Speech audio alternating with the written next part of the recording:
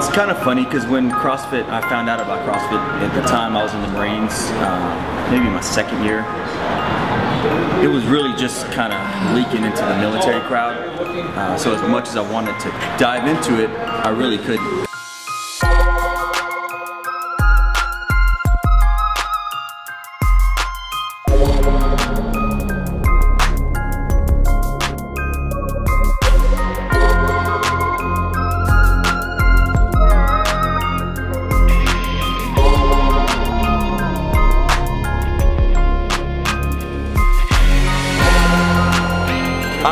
There, I did the workouts, I participated. I had been like legitimately CrossFitting for about 3 weeks straight. And Jeremy, when I first got to Austin, was like, sign up, let's go to California and do it. So I did. You could still sign up 3 weeks before. There was no qualifying process or whatnot. So did it, did the workouts, got filleted, and got spit back out every weekend, but it was phenomenal. I loved it, the competition, I got a taste of it. It kind of catapulted me into the training into the 09 season. Nothing. We qualified for the 09 games, and then it was like a 6 or 7 week time between 09 games went down. And it was a great idea I had that the next week after I was going to go mountain biking for the first time, no helmet, no experience, just haul ass, and I ended up busting my ass and breaking my collarbone.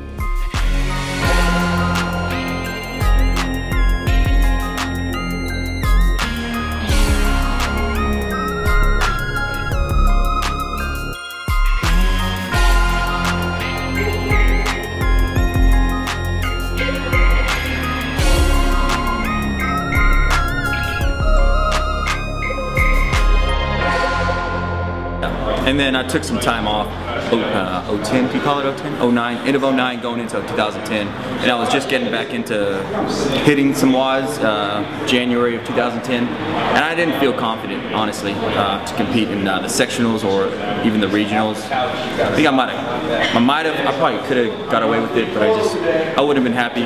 But I was a judge at the 2010 games, which was a unique experience. It was great just to be a part of it in any way I can.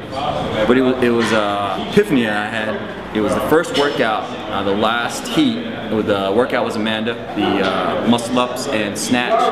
And I'm actually judging Blair Morrison, and Matt Chan's right behind me, and right next to him is Steele, but I'm looking at Blair Morrison the whole time. And then, you know, the workout starts, and the whole stadium is just on fire with energy, and I could feel it like through my soul. And then I know even the exact time that Matt Chan and either Kalipa and Chris Spieler were the last round, because the noise was just awesome. So that like just fueled me with something that just, I don't know, I have to be a part of this somehow.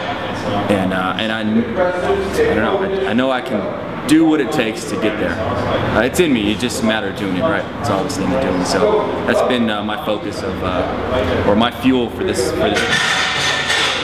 I expect to be there. Like, I do. I believe if I do what's in me, if I, just like we were talking about, decide to do what it takes to every workout, go through that pain and whatnot, I expect to be there in the 2011 CrossFit Games, sitting on the floor with the Mikos, the Spielers, the Chans, you know, all those guys that are going to be there as well.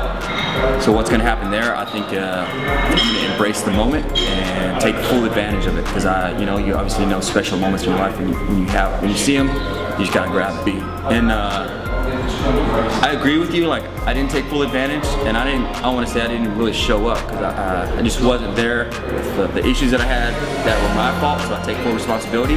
In 08, I wasn't in shape, so I wouldn't say, like, I really never competed in the CrossFit Games yet. I think it's gonna be it's gonna be my first CrossFit Games that actually I can compete in. I can honestly say that. Do you expect to win? I expect to win. I wouldn't be swinging if I didn't fucking expect to, like, hit the ball. You know what I mean? I wouldn't be swinging, so I do expect to win. If you don't, then you're not a competitor.